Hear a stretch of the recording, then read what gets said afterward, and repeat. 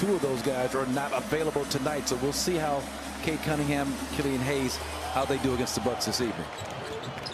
That's probably the approach to take. Don't judge our progress by. It's the worst record in the NBA. When you won 6 games, that's definitely the company line to take.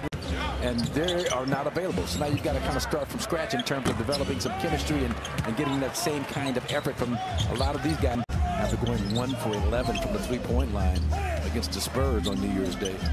Yeah, that's what I like about him, right? Shooters are going to shoot, and especially in clutch moments. Bay has the defensive assignment against Giannis on that possession. Chairman of the board, but that's a nice job. Talk about chairman of just being consistent. That's been Drew Holiday of recent games. Last game that Lee has played, December 21st. There's a bunch of guys you'll see here tonight for the Pistons who have been out because of protocol. A really good rhythm and getting his legs, his basketball legs under him. As Middleton leaves it short, well, we're January 3rd, right? They got to make a decision on Cousins January 7th. Giannis is going to like any sort of matchup that he sees here tonight. And Grayson Allen was looking for the foul call on that next offensive possession. Pump fake, takes it all the way in. Trey Lyles, another 2.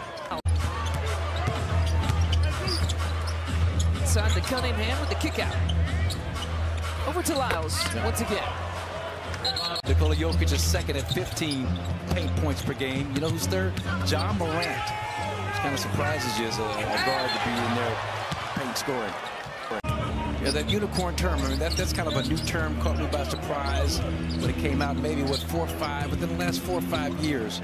Trey Lyles takes it hard, does a great job using his body. And Middleton needs to stay aggressive, had just the 5 points at halftime, and you know Chris, he can erupt in a minute. Yeah, he can pour it on in one half or the other. We've seen him do that this year. How about Chris taking another, pulling and firing? And it looks like somebody gave him a good talking to, or he gave himself a good talking to. Off the glass, it's good for Diallo. That's good execution. Diallo, a little pick and slip move. Giannis, poor decision, trying to hit Chris cutting, trying to hit him late. Pistons got to be feeling really good about themselves right now. Yeah, you think? Yeah, really good. You bought yourself a worry. Yeah. Let's see Giannis miss like that from that range. I mean, it's kind of feast and famine with this team. You talked about the 23 3-pointers made. Now they're having a tough time cracking double digits. 0 for 6 here for Grayson tonight up top. May has found his shot. He's not 1 for 11 tonight. 98 three-point makes that he has now in the season. His career high for a season happened last year.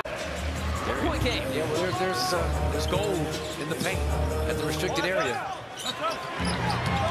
Bucks turn over the Pistons, and Marcus Johnson's favorite kind of foul. Bucks are starting to do a lot of switching with this lineup on the floor. You see Portis right there. He's chasing. Sadiq Bey continues. Great execution, little staggered double screen away. He is 8 of 11, Marcus. But just terrible defense by the Bucks. Quick hands again. Here's Drew. 5 and some change here left to play. Step back move, air ball. That's good defense. Cade Cunningham using his size and length. You wouldn't think that they would need a Giannis comeback, but that's exactly what the Bucks need here in the final few minutes against the Pistons. Diallo will cut inside to the lane and a finish. Had a streak of about 10 straight games where he scored in double figures, kind of finding his way coming out of protocols here tonight. Smith move is short. Turnover. Here comes Giannis.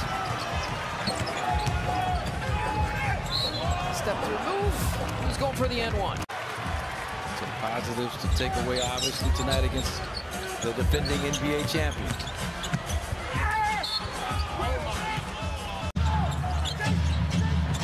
Back to Drew. Drew for 3.